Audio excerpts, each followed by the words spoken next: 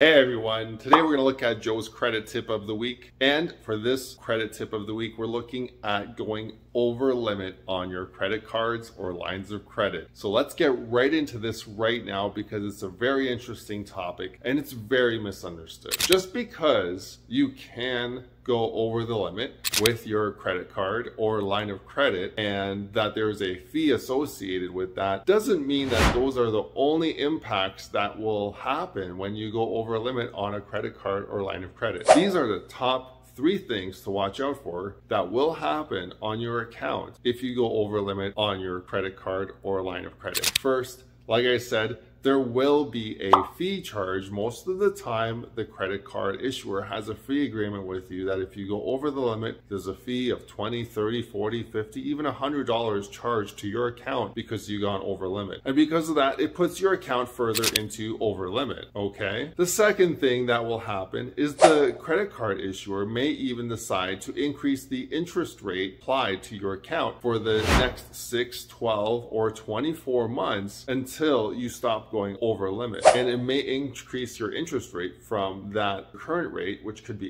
18.99% or 19.99% by 1%. So watch out for that. Third thing that will happen when you go over limit, and I've seen this happen a lot, is your credit score will take a hit. And when I say that, your credit score will go down. And if you stay over limit, it will start to decrease monthly.